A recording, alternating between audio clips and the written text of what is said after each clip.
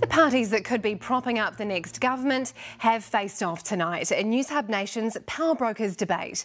We'll assess their performances in just a moment with long-time politician Peter Dunn.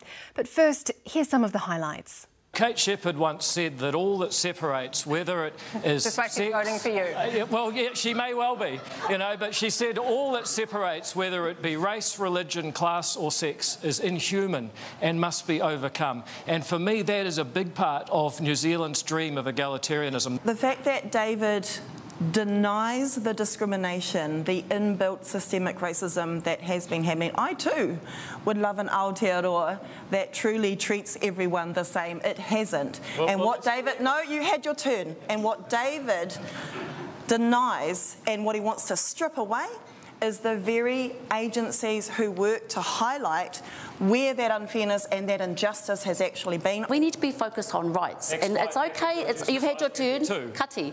You've had your turn, and it's all right if we've had, you're not comfortable in your skin for your whakapapa, but many of us have been proud and are proud to be that, and we'll fight for the tiriti-centric Aotearoa hau. The solutions we hear is that somewhere someone has done too well, and if we whack them and take their money, that's going to solve the problem. No, we're just talking about redistributing wealth. We're not talking about taking them out. There are adults in the room. Can I just say that $38 billion in cuts would be a massive depression in this country. And the second thing is these people are on about envy politics. They're talking about they're talking about you've had yours. You're on the marae now. Behave yourself. Oh no, I'm away now on a marae. So could you work with Winston? Look, I think actually the question is, can anyone?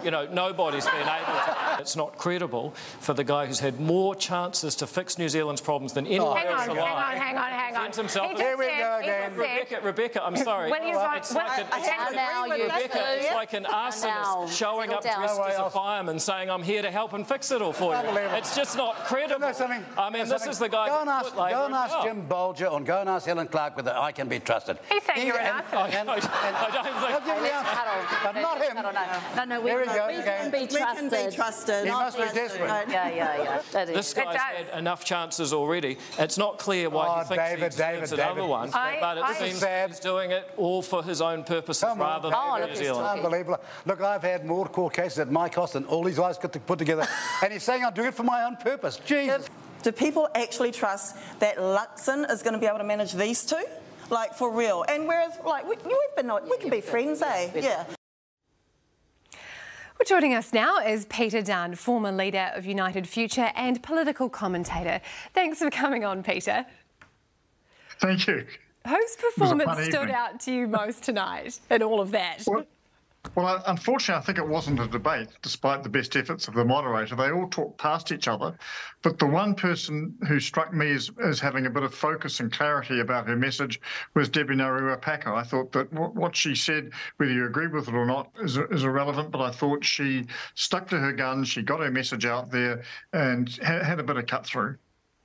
Good. Well, I want to talk to you about Winston Peters and David Seymour now. I think that was pretty interesting. They did not rule out working with each other, but they did not seem keen on it. On the other hand, that body language was unmistakable. Do you think that they will support National together?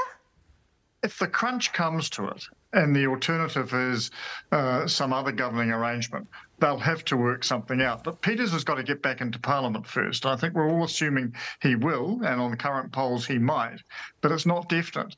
So I think the tension between he and Seymour was palpable. They couldn't say no, they couldn't work together. On the other hand, their sort of body language gave it all away. It's the last thing either of them want.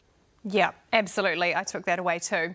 It was quite a contrast with Marama Davidson and Debbie Ngawera-Packer. They formed a clear alliance in the debate with their disdain for everything that Winston Peters was saying, basically. Did that stop them from differentiating themselves from each other? It became a bit of a problem for them in that respect, I think, because I think what they were setting out to do was make it clear that on the one hand you had the two of them who could work well together and presumably work well with Labour. On the other hand, and the way they were situated would just sort of help this. To their left and right were Peters and Seymour, who clearly couldn't work together. So the problem was, though, that the more they tried to demonstrate that they could work together, the more their messages became a little blurred. Peter Dunn, that's all we need. Thanks so much for your insight this evening.